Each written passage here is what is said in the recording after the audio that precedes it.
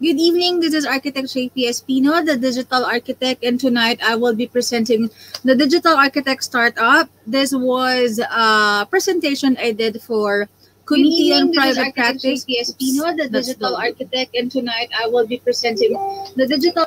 Yan.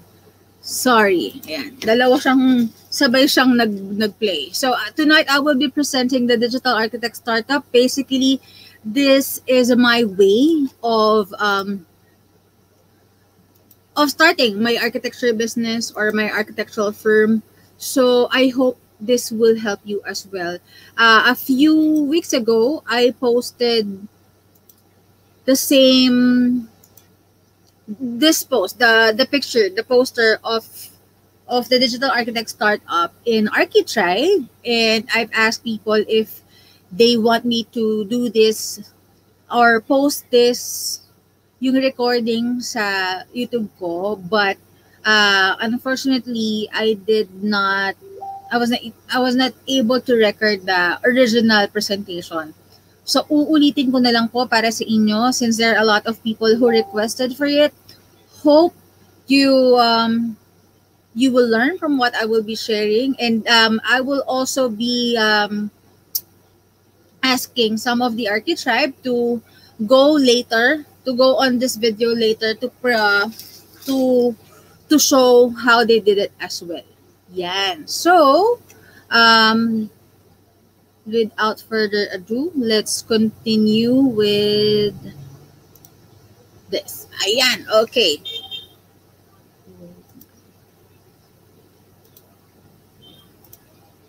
So before I go on, I would like to reiterate that this is how I do it. It's not traditional. This is different from what we are used to.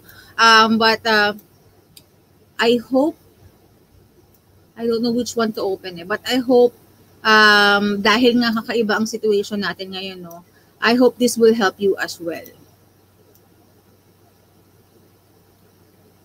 When we were discussing the typical way of starting an architectural firm, I noticed my way of doing it is very different. It's very different from what we are used to.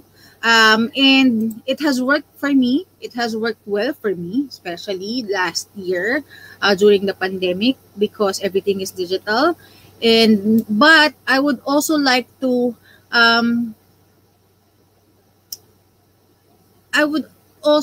be firm that I started my architecture business prior to pandemic. So hindi lang dahil nagka-pandemic or naplano yung pandemic kaya siya nag-boom or kaya ako kaya naging ganun yung setup ko.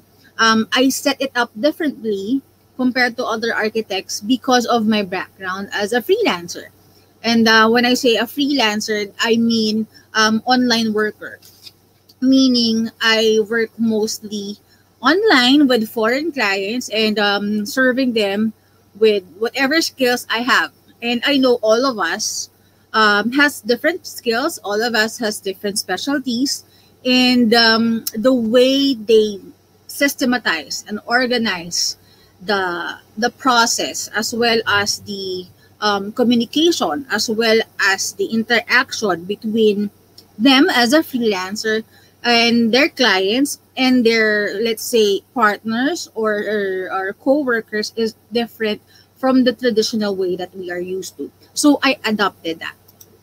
So all of us, when we took BS Architecture in college, this is what we dream of, right?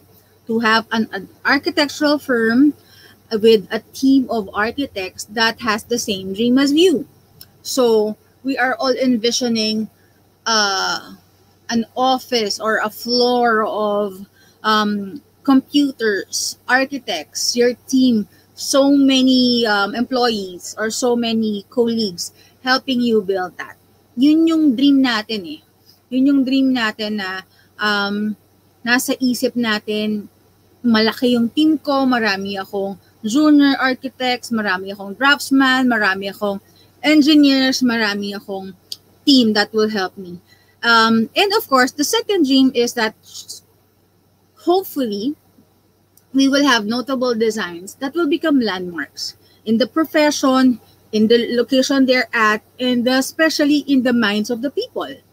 Diba? So, these are the two dreams na lahat tayo pare-parehas as a BS architecture student. Doon na lang balik tayo sa pagiging estudyante. Nung estudyante ka, ito yung nasa isip natin. Pangarap natin magkaroon tayo ng sarili nating napakalaking firm, just like probably Luxin or Palafox, diba? Yun yung ating goal. But, it's not that easy.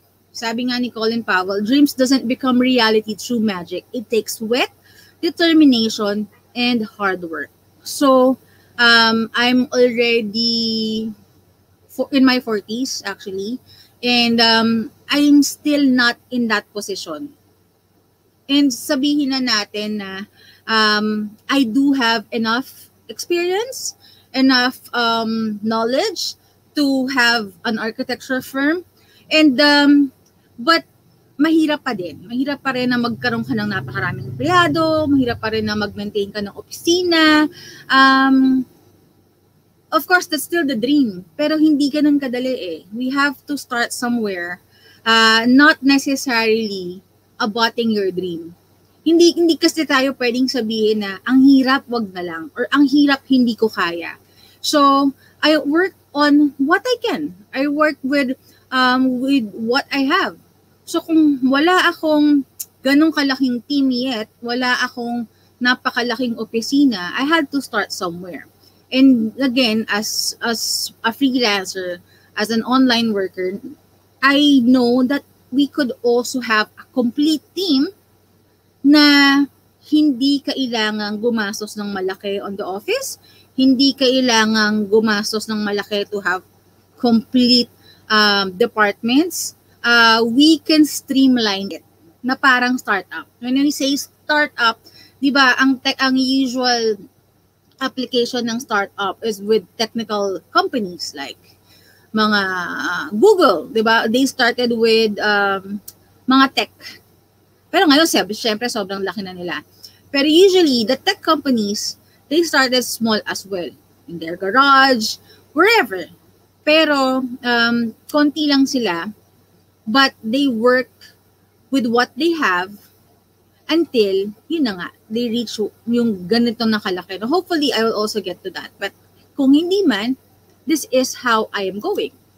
So, in a traditional setup, kung ikaw yung principal architect, meron ka ng lahat nito. You have a senior designer who handles the, say, architectural. You have HR who handles the employees, hiring, screening, pati yung payroll. They're the ones who handles that. Of course, there's also marketing department, purchasing department, engineering department. This is the typical traditional organizational chart of an archi firm. But again, when you go private practice, meaning when you go on your own, set up your own, mag-isa ka lang, eto ka. Kung ako yung principal architect, lahat yan, marketing, design, purchasing, HR, engineering, IT, lahat ikaw rin. Or you can also hire yung mga contractual. But yung ulo niyan, the way you run it, the way you manage it, usually, ikaw lang lahat. That's why it is very hard. So, paano nga ba? Paano nga ba magsimula to have your architecture firm? Balikan muna natin, no? During this pandemic, this is what happened. Medyo malabo yata siya. But this is what happened during the pandemic. There's a lot of changes in the new normal. And you have three things, or three facts, or three paths that you could go to. First is, kagaya nung na sulat sa Time Magazine, nakalagay dito yung title niya, as COVID-19 crashes the economy, workers and business owners wonder if anything can save them from financial ruin, meaning you could go down, bumagsak ka. Or, according to Washington Post, in bleak economy, these companies are flourishing, meaning mas lumakas pa sila. And that's what happened to me last year. If I was just getting, prior to the pandemic, I was only getting 2 projects to 3 projects a year. Last year, I was getting up to 10, 15 projects per month. Ganun ka, ano. And so I flourished last year. And I'm very honest to say that I'm not handling that much project anymore, no? Because I also need to downsize as well kasi nakaka-burn out. Next is, this is what Forbes posted naman or published. Their title says, how your, medyo malabo siya sa akin, how your blank survives a national crisis or pandemic. So, it only shows that there are three ways. Either you break down, mag-crash ka. One is you survive, or you flourish. So, it's really up to us. And I know it's hard. It's extra hard ngayon. Ngayon na we're already running the second year of the pandemic. It's extra hard now because lahat talaga naghihirap na, lahat apektuhan na across the globe and across all forms.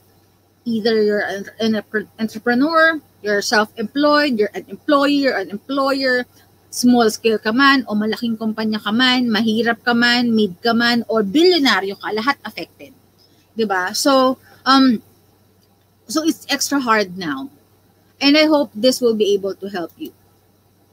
So first, before we continue, I would like to ask, kumusta nga ba kayo? Medyo malabo pala yung lumalabas, no? But pasadahan lang natin to. It only shows na lahat talaga apektado. So, ayan, bumagsak na. But now, unti-unti na ulit bumabangon. Marami umutang para makasimula ulit. Marami ang sumusubok. Marami sa inyo ang just got your license. So I hope this will be able to guide you to start your own. Kung may nawalan man ng trabaho o kung nahirapan mong kumuha ng projects or talagang you're just about to start, this will be able to help you with that. So according to Philippines Digital Economy Report of 2020, this was done by the World Bank, there are three ways that we can cope up now. One is digital reforms. That's why I am showing you this presentation on how to start up in a digital manner. Next is, or you could also be left behind if you are not using or if you are not leveraging what we have, which is the internet usage, yung digital adaptation. And of course, lastly, Philippines should also harness the potential of digital economy. So, babalik tayo na si World Bank na mismo ang nagsabi na digital is the way to go. So, these are the things that you could do. You could upgrade the digital infrastructure. So, kung mahina yung internet mo, you can upgrade that. If you don't have a good online presence, then you could start posting or making your online presence more stable. Next is, you should also be adept with online transactions. Kung hindi ka pa marunong mag-GCash, mag-aral ka na. If you are not used to online banking, you should also learn that. You should also look into several other options regarding digital payments. So I am endorsing Payoneer. I am their affiliate. So if you want to open your Payoneer account, then I will also be posting a link soon siguro. Or maybe under this video, yeah, I will post a link of Payoneer. And if you use that link to create your Payoneer account, you will be receiving $50 bonus when you reach $1,000. So kapag nakapagpasok na kayo ng $1,000 or equivalent to Payoneer, you will get additional $50. So not bad, di ba? And ito na nga, that's what I'm saying, promote digital payments. So according to the study of World Bank, this is what we should be doing. The ability of the private sector to be part of the digital economy. And as architects, we are actually in the private sector. So kung patibayan natin yung digital economy by building up small-scale industries like us, kumari, nagtayo ka ng archi firm mo, that's actually helping the whole economy. Next is the transition to a more digital government. So there are some LGU who are already adapting to this, lalo na kapag complete lockdown, they are already receiving yung mga for building permits application online. So, nagsisimula na. Next is, we should also be able to ride the waves of digital transformation. So, as you know, I'm the one who's been talking about going digital. That's why I do have a book called Architects Going Digital. Diba? And even UAP has also transitioned. They are already, they have updated the Ayapoa payments through the website. And soon, magkakaroon na rin ng online application ng yung logbook for the board exam. Okay. So, paano nga ba magsimula? Pagkakaalam lang naman natin, the only thing that we need to start our architecture firm is this. You have to pass the board exam. So, take your oath and also get the PRC ID. And then, after that, you should also have a certificate of good morals, of good standing with UAP, and also a member of UAP, and also pay for the Ayapoa. So, that's the second requirement. And third is register in BIR. Yun lang talaga ang kailangan natin. Some would say, kailangan ng DTI, kailangan ng mayor's permit. Depende. Depende kung ano yung gusto mong gawin. If you're starting, you can just do this. Kagaya ng ginawa ko, I only applied as a professional. I don't need to process the DTI. But actually, I do have DTI. I applied it years ago. And ano pa siya? Active pa siya, hindi pa siya mapapalitan. Or hindi pa siya nakukuha ng iba. Just to be clear, no, DTI is actually just a step for you to reserve your name, your company name. Yun lang siya. Reservation lang siya ng pangalan. Yun lang po ang purpose ng DTI. So, it's different from business permit and it's different from mayor's permit. So, kung tutuusin, napakaliit na bagay ng DTI. And, being architects, being a professional, hindi natin kailangan ng DTI. Especially if mag-a-apply ka sa BIR as a professional. Kasi ladagdag lang naman sa pangalan mo yung dash architect. And then yun na yung OR mo. So technically, hindi natin kailangan ng DTI. But if you want a specific name for your company, yes, apply for a DTI. If you want branding, kumari ako, I have the digital architect. You should apply for the IPO. And I did that. I also applied for IPO of the digital architect. So depende sa kailangan mo. Let's say if you just want to practice your profession as an architect, then you don't need that. Kasi you can still practice your profession as an architect if you already have these three without the DTI. The mayor's permit, hindi rin kailangan if you are registered under a professional. Kasi yun na yung PTR mo. Ang substitute doon yung PTR mo. Doon muna tayo. So, these are the requirements to apply as a professional.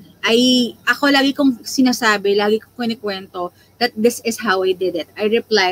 I applied as a professional only. Meaning, ito lang yung kinailangan, NSO, birth certificate, yung cedula mo, then you just have to fill out the BIR form 1905 or the BIR form 1901 for self-employed. And then, yung PTR, ito yung binabayaran natin sa city. And then, marriage contract if applicable. So, nakalagay dito, it's also in my book, Architects Going Digital. It's on page 32.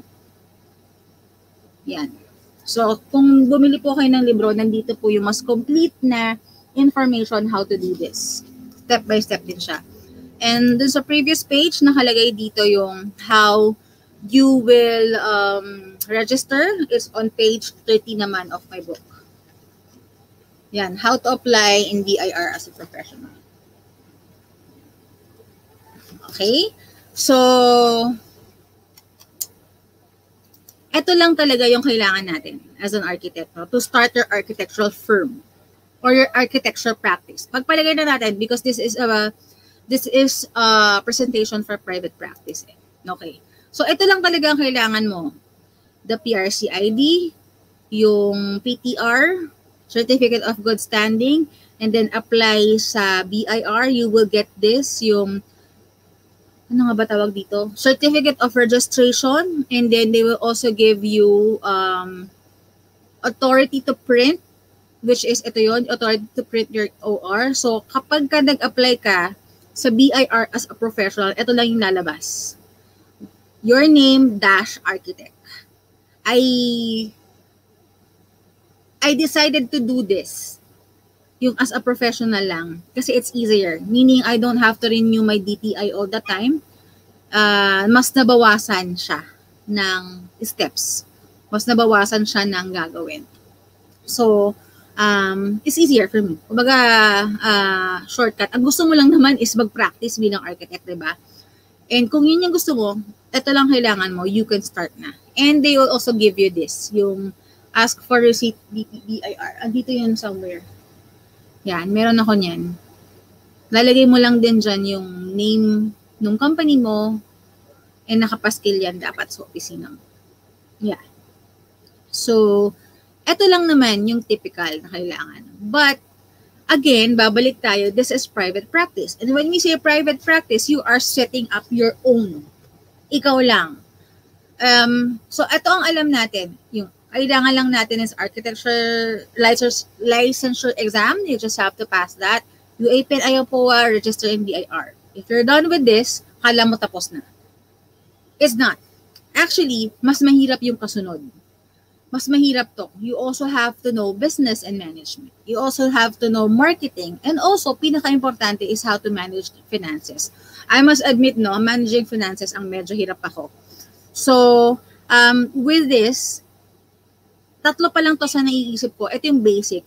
But there's a lot. Marami pang dapat pag-aralan. Yun lang pag-manage ng mga tao is very hard. Especially kung nagko-construction ka rin.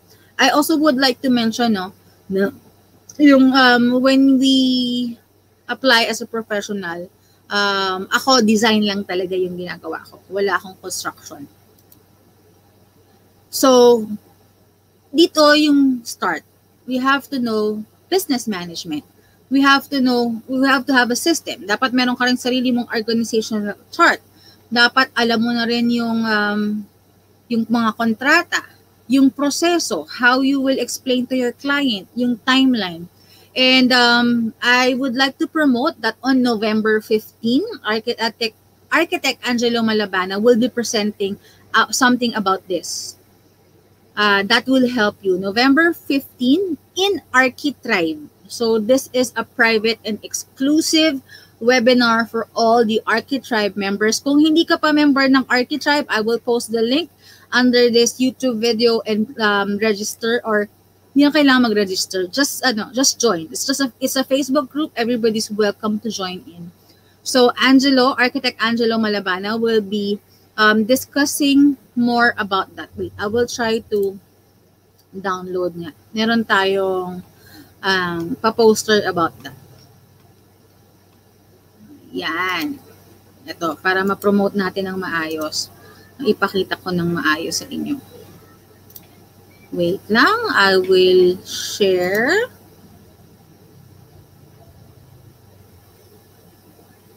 Isang share lang yata pwede. I will try. Okay, i-remove ko muna to and then I will share. Bakit share screen? Wait lang. Maliit siya sa akin. I will have to change.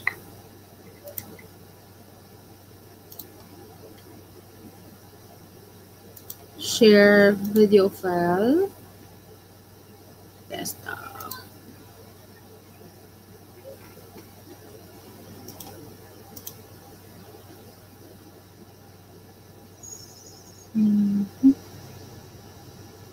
Hinahanap ko pa siya. As you know, very impromptu lagi ang aking mga presentation because I will only just try to find time to do it. Ayan, thank you. Ngayon ko lang nakita na nandito pala ang Architribe. So thank you for joining. CJ is here. Architect Mau is here. Mek is also here. Ayan, si Architect Angelo Malabana is also here. And yeah, and then we also have Melissa Sultan and James Albert Nialega. Good evening. Inahanap ko yung poster ni Angelo. So I wanna show you guys yung magiging present. Ayun, finally. Na-open ko na. Yan. Okay. So yun. Sinabi ko nga na isang very important part of starting our architect firm is having system, having organization, you know, and Angelo will be having this. Yeah, wait. I will have to open in a website para mag-cast siya. Open with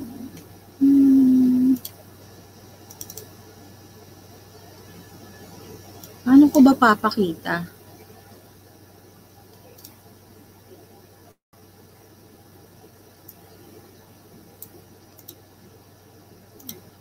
A-add ko na lang ng ngayon din.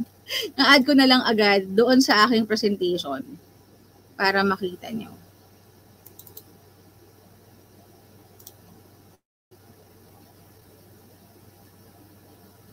Sorry, this is live. Kaya, o sige, mamaya na lang. Hindi ko talaga siya ma-add. Naghang pa yata ako. So, let's continue with the presentation na lang muna. Kasi hindi ko ma-add yung poster ni Angelo. Again, that will be on November 15. Ayun, finally, sharing. Can you see it? Yun! Finally. So there. On November 15, 8:30 p.m., Architect Angelo Malabana will be showing us yung introduction to architectural practice. He will be discussing mostly about contracts, organization, system, mga ganon, yung kailangan natin about business and management. So that's November 15, 8:30 p.m. with Architect Angelo Malabana of ACOS Architectural Services. This is an exclusive webinar in ArchiTribe. So kung hindi pa po kayo member ng ArchiTribe, sali na kayo ng ArchiTribe so you can join this webinar. That's 8:30 p.m. Please don't miss it. Ako po matagal na akong arkitekto but I still learned a lot from Angelo at isa-share niyang lahat yan sa inyo for free on Monday, November 15, 8:30 p.m. Introduction to Architectural Practice with Architect Angelo Malabana. Yan. Yun, finally. Ang hirap na hirap akong maghanap nung kung paano siya i-share. So let's continue. That is part 1 of starting your archi firm. Yours is a startup. So systems, business management, part of that is also being professional. Diyan papasok yung mga contracts, diyan papasok yung mga forms he will be sharing with you guys. And also, it's also important that you adapt to what your business needs, to what your clients needs, and also to what your environment, hindi lang environment whatever is happening, di ba? Parang now we are in a pandemic and medyo mahirap to meet personally. So you also have to adapt to the digital environment. And lastly, set goals. Without setting goals, hindi nyo alam ano yung i-hit nyo na target. Di ba?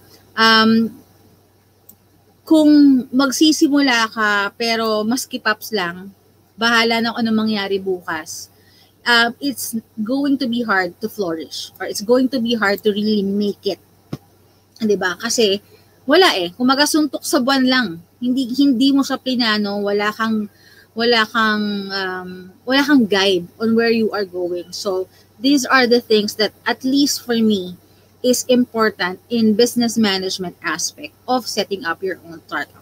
Systems, being professional, adapt to whatever is happening, and also set goals. Again, yung systems and professionalism will be part of Angelo Malabana's webinar on November 15, 8:30 p.m.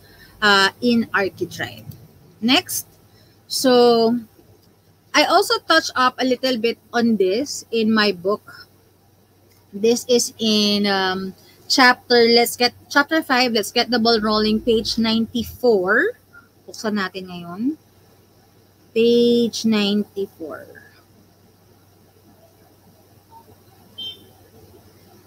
Ayan. So, ayan. This is the chapter. Let's get the ball rolling from page 94. First part is connect to your market, building trust and credibility. Standards of service is in here, your formula. And I also have included some of the forms that I am using, but you may change it and also adapt to what you think works well for you. Lagi po yan nagbabago. Even now, because of the help of our Architect Angelo, no, I'm also revising my my contracts. Ayan. So this is it also has your proposal as your contract, and what should you have in your proposal is also in here. Some templates, some forms. I also have a template of non-disclosure agreement, architect's liability, a template of my design contract, which is I am changing, so I think I need to update my book. I also have agreement for additional design, condition for architect's fee, marami pa. So marami pong laman itong libro ko. So as mentioned, systems is what we need to have a steady workflow so that we have a guide on ano yung magiging proseso. And then being professional is very, very needed. So we should have contracts, proposals. We have to set everything in black and white. That's why the chapter is called, meron akong chapter na called, parang do it in black and white. Yun, meron akong chapter na ganon. And then also adapt with necessary skills. If you need to learn how to do CAD, if you need to learn how to do 3D rendering, do that. If you need to learn how to talk, communicate with your clients, do that. So there are so many things pa na pwede natin i-adjust. Next is set the goals, which is I already mentioned in detail previously. Okay. So next part is marketing. I would say ito yung niche ko, yung marketing. So lagi kong sinasabi sa lahat ng workshop ko is the number one rule of marketing is to have the right offer, put it at the right place, right time, and put it right in front of your target people or your target market. Ito yung number one rule of marketing. Not just digital marketing, but the whole marketing. So these are the things that we have to get right. And this is dahil nga more on marketing ang niche ko, medyo maraming part nito ang laman ng libro. So that will be in chapter 1, planning your business, and chapter 6, to get yourself out there. So I would like to suggest, ito yung mga topics na dinidiscuss namin in Architribe. So these are the 4 things that at least I would like you to focus on when it comes to marketing. First is offer clarity. If you want to know more about offer clarity, this is the knowing your niche, or knowing what to offer, or knowing what's your specific service. We talked about this in a previous AC call. You can search it in Architribe videos, and it's also in the guides. Next is personal branding. Lagi ko sinasabi na I think the only thing I did right is to call myself the digital architect, because that started it all. Because I called myself the digital architect, I started putting contents about digital marketing, about social media marketing, about anything digital. So doon ko nanilining sarili ko ang digital concept. That's why now we are doing this, the digital architect startup, diba? It's still part of the branding. Basically, branding is how you want to be known. Kung gusto mong maalala ka, or gusto mong maisip ka ng possible client mo, ito yung kailangan mong ma-focus on, ito yung kailangan mong ma-highlight. The goal is for you to be the top of mind in this niche. So let's say if your client is, like ko rin in the example si Amon, no? Amon Kali is a very good example. Because he has a specific niche with his design style, which is brutalism. And with brutalism, pinakita niya yun dun siya magaling, yun yung ginagawa niya. And that's what he is known for. And because of that, he was also able to capture specific clients na gusto yung design niya. Of course, there are people who doesn't like it, but there are people who would like it. So yun. Kailangan ma-pinpoint mo muna what's your offer, and then magko-connect siya sa target market mo. Next is know your market. So if you have a specific offer or you have specific niche, doon na papasok yung sino yung market mo. Kasi alam mo, let's say, like me, I'm doing digital marketing or I'm talking more about going digital. So my target market are the architects who would like to get to know how to do this, how to manage your business, to expose your business as a digital platform. So, doon ko rin na pinpoint na kung sino yung niche ko, which are you guys, everybody who's watching me now. And next is, we have to connect it, diba? Balikan natin yung rule. Rule of marketing is to have the right offer. My offer is anything digital. Next is put it in the right place. Right place is, of course, digital, which is for me is everywhere in the social media or everywhere in the internet. So I am on TikTok, I am Facebook, I am Instagram, I am on LinkedIn. I am basically everywhere because that's the digital platform. And then I connected to my target market, which are the architects. And I have, as the moment, I already have 36,000 followers. And the archetype is growing as well. Next is I put it right in front of my target market, which is you guys. So that's part 2, which is marketing. Next is, eto dinaanan na natin yung rule of marketing. Next is, if you already know your niche, ito yung dadaanan mo rin na proseso. No? This is what we call the buyer's journey. Before, ang pinag-uusapan lang natin is pag nirefer ka, direkta na yon. Kumari, nirefer ka ng mom mo sa kumari niya, direkta na yon. Hindi mo na kailangang kausapin sila. Nandito na agad sila sa consideration or purchase. But being digital, being on a digital platform, you have to go through this. Or in the digital age, you have to go through this. Not necessarily on the platform. So it starts with awareness. Ito yung nagpo-post ka lang pero hindi ka pa kilala. Next is, nung nag-post ka, naging interesado sila sa pinost mo, kaya nag-like na sila ng post mo, so doon na pumasok yung interest. Next is consideration, meaning binabrowse na nila yung page mo if you have gone. And susunod na nun yung purchase. Kung binabrowse ka na nila, interesado na sila sa'yo, next step na niyan is mag-inquire na sila. And of course, lastly, the post-purchase is you have to take care of the clients. Diba? So, ito yung nasa sayo na to kung paano mo gagawin yun. So, that's the buyer's journey. So, we start with attract, and then convert, close, and then delight. Oops, wait lang, nawala.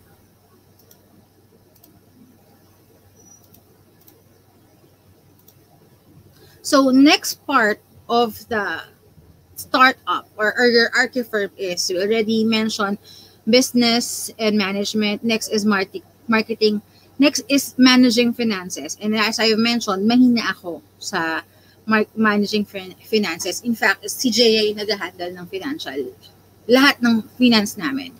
So, ito lang siguro yung maisa-suggest ko. You always have to have records on everything. So, from the time na gumawa ka ng proposal, hanggang sa nag-close yung deal, hanggang sa nagtuloy-tuloy na yung kontrata nyo, keep a good record of it. Diba? Next is, if you can't, gaya ko, dahil hindi naman ako magaling dito, hire a professional. For me, instead of hiring a professional, I got Taxumo.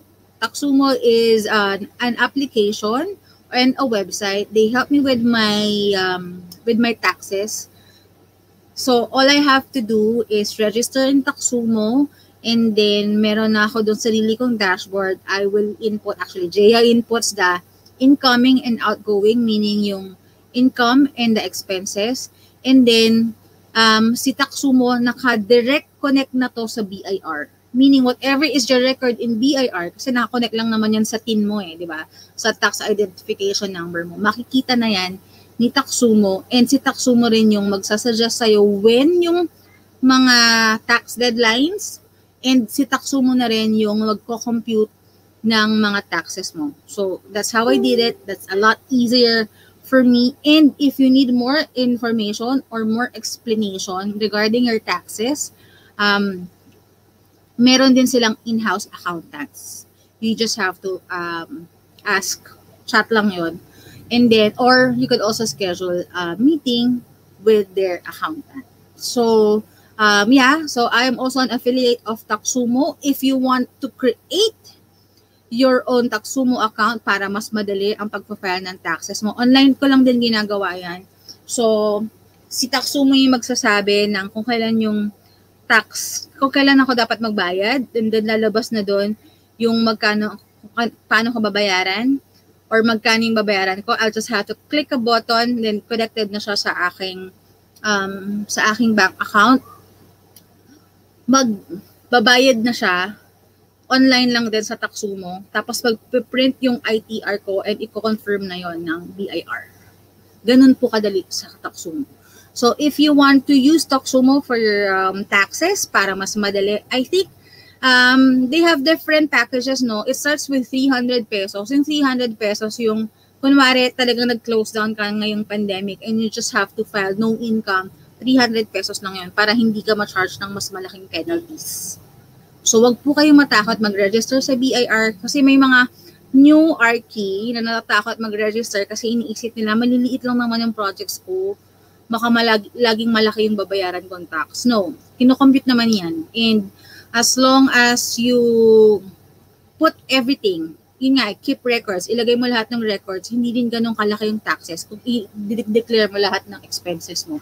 Kasi nakakalimutan i-declare yung mga ibang expenses like the internet, yung Meralco, minsan hindi nyo yung dinedeclare, kaya tumataas yung tax nyo. Or, baka yung mas mahirap na tax bracket yung kinuha nyo. Kasi papipilian ka sa BIR kung ano yung mas okay sa'yo na tax. Tawag doon, parang tax schedule. Yung sa akin, yung 8%, yung para sa freelancer. Yun yung kinuha ko. It's a lot easier. Quarterly lang yung pag-file. Quarterly and isang annual. Tapos, mas madali siya. Kasi nga, nasa Taxumo na rin ako.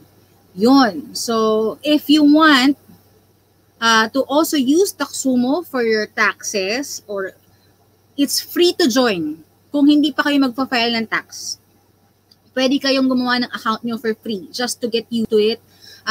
Punta lang kayo sa taxumo.com, create your own account is free. Tapos, kapag magpa-file ka na ng tax, yung magpa-file ka na ng ITR, yun lang yung magkakaroon ng charges. Pero ako, dahil gusto ko mas madali yung buhay ko, naka-register na ako sa kanila. So, lahat nung perks, lahat ng yung scheduling, yung pagko-compute ng taxes ko, tapos sila na rin yung nag-check if ever there's an error, nandun na, madali na for me. Tapos, yun nga, pagka, i-remind ka naman niya kung kailan yung tax. Pipindutin mo lang yung button, just click a button there dun sa website, and then, tatanungin niya ulit yung laman nun, tapos, isa pang button ulit, and then you're filing your tax na. Pagka-file nun, magbibigay siya ng confirmation na nabayaran mo yung tax mo. Tapos, isasend din niya sa email yung actual copy ng ITR mo. So, it's very easy. Again, if you want to join Taxumo, I have an affiliate code. Use Digital Architect. One word, Digital Architect, all small letter, and you will get 10% off when you join Taxumo. Okay, so that's taxumo.com. My promo code is Digital Architect. You get 10% off when you join. More information about this in my book, page 32, chapter 2, Making It Black and White. Silipin lang natin. Page 32. Yeah. So, this one is how to register as a profession. Business registration for professionals. Paying taxes.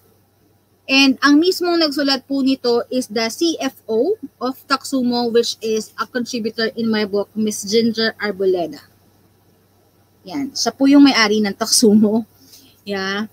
And basahin natin.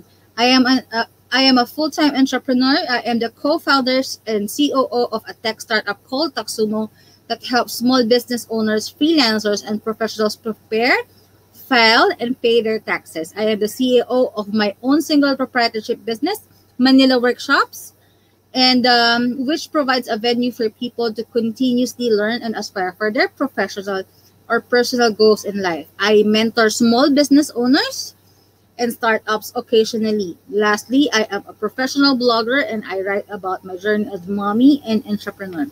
So Ginger Arboleda is one of the contributors, and she is also the COO of Taxumo and CEO of Manila Workshops. Next is keep it realistic. So it is very important that you have a clear mind of what is within your budget. So kaya nga tinuturo ko tong TDA startup kasi ito yung streamlined way of putting up your business. Mas madali siya, mas simple siya. Instead of hiring accountant, you can use Taxumo. Instead of renting a space for your office, you can just do katulad ng ginagawa ko, work from home. Instead of filing everything, all the business permits and everything, you can just register as a professional in BIR and you're already legal and you can start creating and your Archi designs and also promoting your business. So that's the part of managing finances. So babalik tayo, in the end, dreams doesn't become reality through magic. It takes sweat, determination, and hard work. So these are the three components of the additional way on how we can do a startup as an architect, no? So, medyo pinastreamline ko siya, pinasimple ko siya. Again, depende naman to kung gaano kalaki yung gusto mo. If you do have the money, then yes, go ahead. If ang target mo are corporations, big companies, maybe this kind of startup is not applicable to you. Baka kailangan mo yung may SEC registration, yung merong DTI, yung mayor's permit, yun. And again, Architect Angelo Malabana will be discussing more about that on Monday, November 15. So, dito sa aking webinar, meron siyang pros and cons, but I will just skip through it.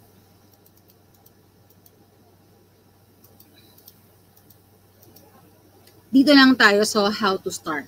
So, for you to start, you just have to decide on your branding or your niche. Babalik tayo, meron yan sa libro. So, decide on your branding, decide on your niche, and if you do have that, proceed to create your digital presence. Just like what I did, I created my TDA account on the Facebook, and I started showing people what I'm doing, showing people the value of the profession. Next is use your social media intentionally, which is what I've been doing. And i-message ko lang ang isa ko pang special guest.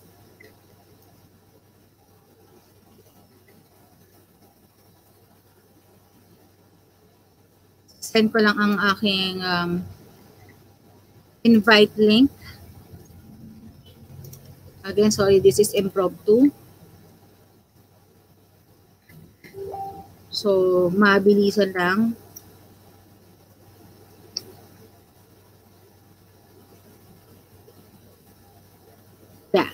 Use your social media intentionally. So as you will see in the Architribe, makikita mo na Architribe is a group of architects helping architects. So you will see in the Architribe that we are using our social media intentionally by actually helping other people. That's the goal. And by doing that, we are actually promoting ourselves and as well as the value of the professional as well. And ay, hindi. Iba yung kiniklik ko. And lastly, saan siya? Nawala yung, ayan, yan. And lastly, Step 4, hindi pa pala to last, may isa pa. Step 4 is learn, learn, learn. Meaning, you don't stop there. You don't stop with just start registering your business. You don't stop by creating a Facebook page. You don't stop by posting a few contents, no? You should also continue learning. So I have 2 guests with me. We have architect Anjo Malabana and as well as Mek San Diego, who will be sharing the what they know, because 'di ba kailangan level up pa din. That's why meron dito learn, learn, learn, and if you want to learn more, you must learn a few more skills to add to your credibility, to add to what you can do. And lastly, take action. So, ito ang mga taong I could say are really good in taking action. So, I would like to welcome in the stream Mek San Diego. Medyo wala pa yatang camera si Anjo. Remove ko lang to. Yan. Good evening, Mek! Hi, magandang gabi. Hello. Ayan! Sorry, gulo ng background ko. Medyo okay lang yun. Ganun talaga kapag So, ako din naman, di ba? Good evening, Mek, and good evening, Architect Anjo Malabana. Hello, good evening. First, ito kasi yung nire-request nila. I hope I was able to help them by showing them what I did in starting my archi firm or the private practice. But then again, na-mention ko kayo parehas. Anjo will be discussing more about systems, professionalism, contract, the startup as well of architecture. Would you like to talk more about that, Anjo? Actually, yung sa Monday, medyo ang focus natin is yung professional practice, kung ano yung inaral natin ng college, plus kung paano siya ina-apply in actual. So it's more of an interpretation of ano yung nakasulat sa standard professional practice na inaral natin. Tapos i-interpret lang natin. Tapos itatry ko siyang i-discuss in layman's term. Kasi syempre nung after nating graduate and nung nag-apprenticeship tayo, hindi kasi lahat na kumbaga may kanya-kanya tayong focused nung after graduation eh. Maraming napunta sa firms na nag-drafting sila, yung iba naman nagde-design sila, and then yung iba napunta sa construction, tapos yung iba napunta sa quality control. So, sa lahat ng experiences nung after graduation, siguro very minimal lang yung dumiretso sa freelancing. Kung dumiretso man sila sa freelancing, nag-start sila with designing, so visualization, etc. And sobrang kukonti lang yung nag-focus doon sa application nung professional practice in terms of documentation, contracts, at saka sa mga legal side ng architecture. So on Monday, I'll try to discuss yung mga yon. Of course, ito based on SPP, based to dun sa mentor ko, and then based din to sa experiences ko and kung paano ko siya in-adapt sa actual practice. So, yun. So, yun yung i-discuss ko on Monday. So, of course, nandun na rin yung yung sa part na rin yung code of ethics at saka paano ba tayo, kung paano ba natin ipipresent yung sarili natin sa client. So, yan. So, nandun. So, anything na about being a professional, i-discuss natin siya sa Monday. Yan. So, yeah. Thank you. Saktong-sakto. Kaya ginawa ko na tong video na to tonight eh. Dahil alam ko, it would also highlight what's to come in the next few days or on Monday. Highlighting naman what you will be presenting. And of course, ito naman yung kay Mek. Yan. Mek, ikaw na nga ang, of course, I would like to welcome again Mek San Diego. Kung nakikita nyo, isa sa pinaka, ano din yan, busy at pinaka masipag mag-post on Architribe. Yan. Ay, ano ko ba siya? Yeah. Mek, go ahead, please promote your masterclass. Hi, magandang gabi. Hi, parang Anjo. Hi, JP. Hello. Para sa akin na sa Monday, abangan nyo yung kay Anjo kasi sobrang marami kayong matututunan talaga. At kami kahit 11 years na akong nasa architecture. Grabe, baka mag-expect naman sila. Dito, totoo. Kahit ako nung marami pa nung lalo na sa legalities as in sobrang talaga. Yung actually yung iba parang yung natutunan ko sa iyo parang 70% first hand ko natutunan lahat kasi madalas employee nga dahil hindi ka naman na-expose sa mga ganun, di ba? Tapos nung nag-ano lang din tawag dito, nung nag-freelance lang, doon lang parang nagkaroon ng idea pero hindi pa talaga ganung talagang master tapos dumating ka. So talagang basta invite ko kayo dun sa Monday talaga as in marami kayong matututunan. Tapos yung sa naman, yung sa November 20 naman, magkakaroon ako ng masterclass.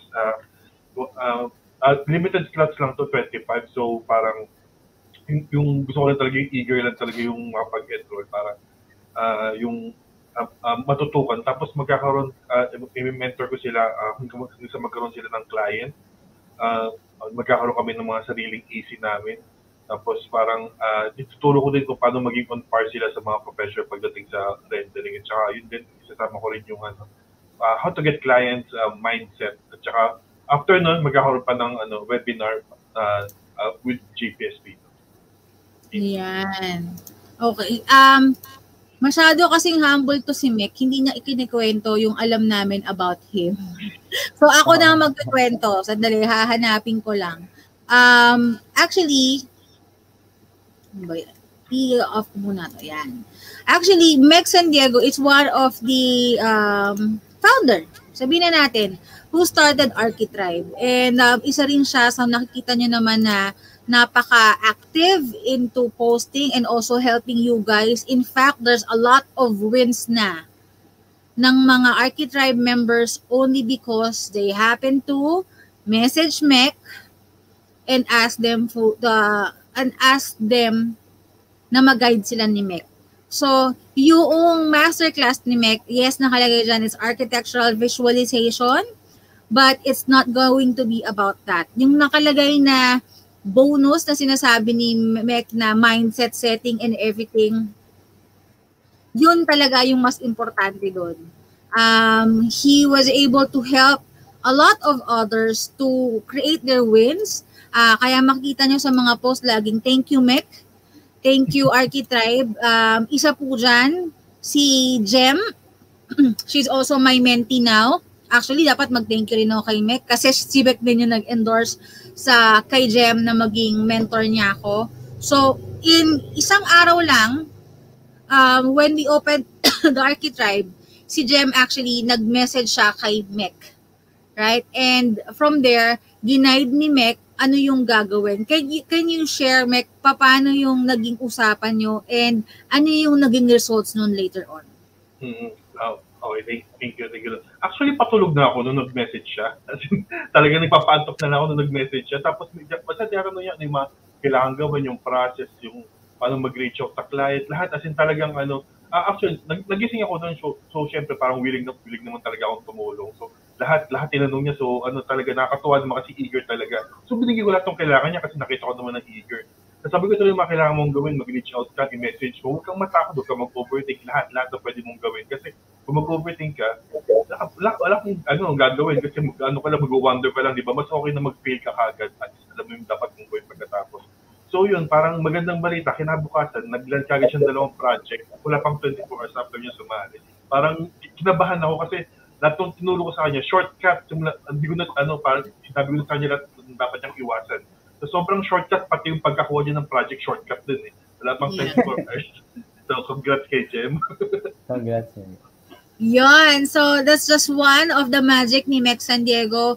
And bukod doon, he will be also teaching the masterclass nga, yung architectural visualization that he's very good at.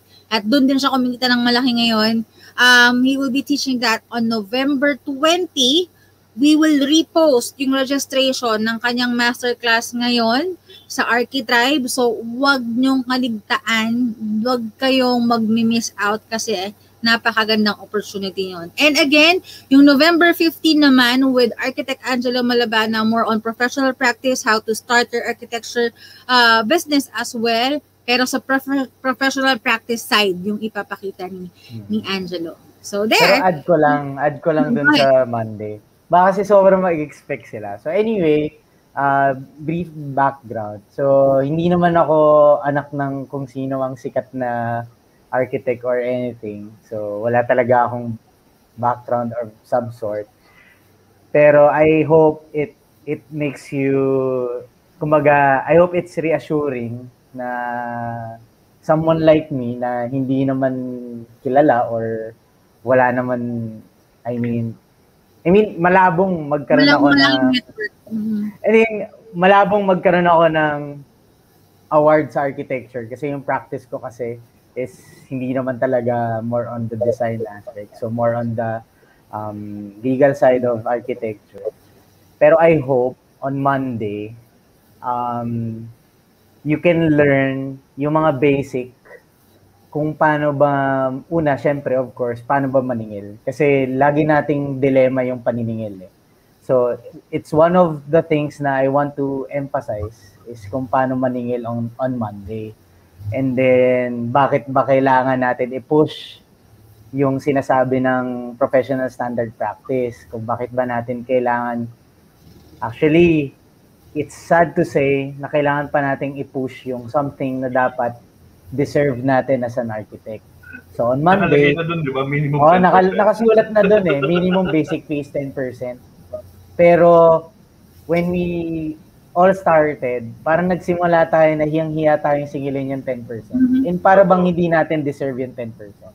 So on Monday, kapag nagsabi tayo, nagkakamot ba tayo? Ano po? Oo, parang ang hirap, diba? So on Monday, I'll share with you guys kung ano ba yung mga dapat nating sinasabi or ano dapat yung hindi natin sabihin and bakit importante na itulak natin yung minimum basic fee natin. So ano bang at stake dito? Yung careers ba natin? Yung future ba natin? O yung future ng mga susunod sa atin? So in Architribe, sabi nga namin lagi, 10 years ago, nasan yung Architribe? So I think ito na yung gusto kong i-share on Monday. So, kung ano man yung hinahanap ko 10 years ago, gusto ko siya i-present dun sa mga gustong magsimula ngayon. So, yun lang naman. So, yun. Huwag kayong mag-expect na grabe, sobrang galing ko or anything. Pero again, if it works for me, I'm pretty sure kung sobrang galing nyo sa pagde-design, it would definitely work for you. So, yun lang. Napaka-humble naman kasi ng dalawang bisita ko, si Meg at saka si Angelo, no? And don't worry about that, Angelo, kasi I think mas marami yung Pilipino, mas marami yung arkitekto, mas marami yung archigrad, mas marami yung archi-student who doesn't have the money, who doesn't have the network, who doesn't have the guts. Yeah. 'Di ba? To really para na makipagsabayan sa mga malalaking arkitekto, sa mga star architects.